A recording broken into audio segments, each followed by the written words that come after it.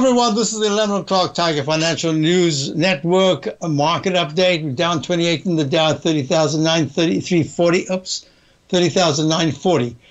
Struggling to break above the 14-period exponential moving average, but there's a chance by the end of the day, if we're up 40 or more points after about, I'd say maybe 2 o'clock, 2 to 2:30, then we could have a decent close. If we're down more than 40 points, it says we're just stuck for another day or two, just using up time rather than price at this particular point for the consolidation. S&P is pretty much the same thing, although the S&P chart pattern is just fractionally better than the Dow. It's down 3 at 38.28.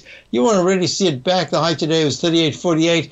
Probably above the high of 38.50 in the next day or two. We'll say, now I can try to go for that high that was made about 6 sessions ago in the 39.45 area. We'll see what happens. All right, next thing is we're looking at the QQQ. You know, the Qs have held very well. They're up 96%, 96 points, 0.96 at 287.92. But they have to break above this downtrend line, this Chapman Wave inside track repellent zone. If they can even close, they can't just go there. They have to close above 290 in the next day or two.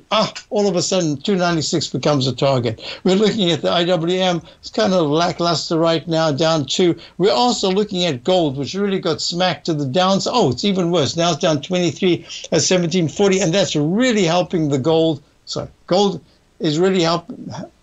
The dollar is the reason why the gold is pulling back, and the dollar is up 62 cents at 107.12. In leg D, above the support level, makes 106 area, really important support level to hold in the shorter term. This is a really big breakout. If you look at the TLT, I want you to do that in my show, the Tiger Technicians Hour. I didn't get to it. It's down 1 at 115.72.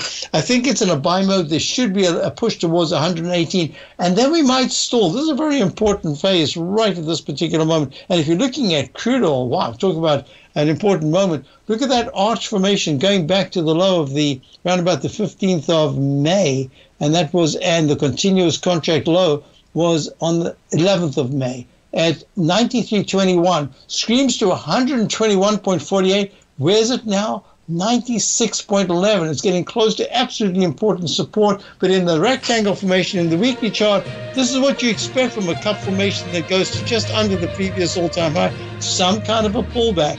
So have a wonderful day. Stay tuned for Larry Pesavento. Stay tuned for Thinkorswim with Thinkorswim, Steve Rhodes, Dave White, and Tom O'Brien. Don't forget, Tommy O'Brien starts the day off at 9 o'clock with the market kickoff. Fabulous show. Fabulous way to start the day.